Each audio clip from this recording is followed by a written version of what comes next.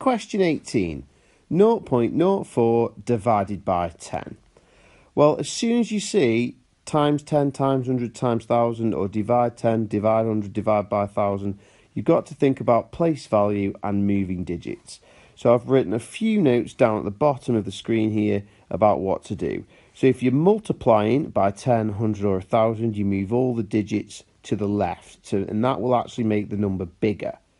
And how many places you move to the left depends on how many zeros it's got. So one place to the left is when you times 10, 1 0. 2 places to the left is times 100, 2 zeros. 3 places to the left is times 1000, 3 zeros.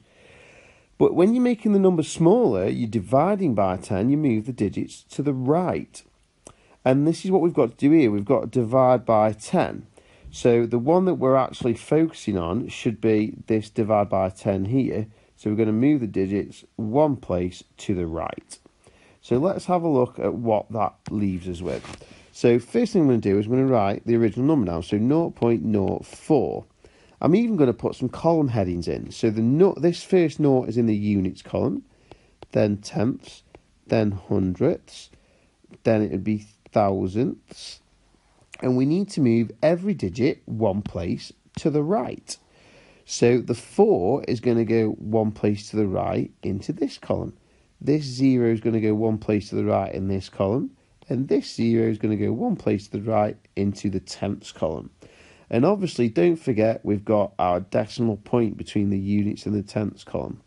So our final answer is 0.004.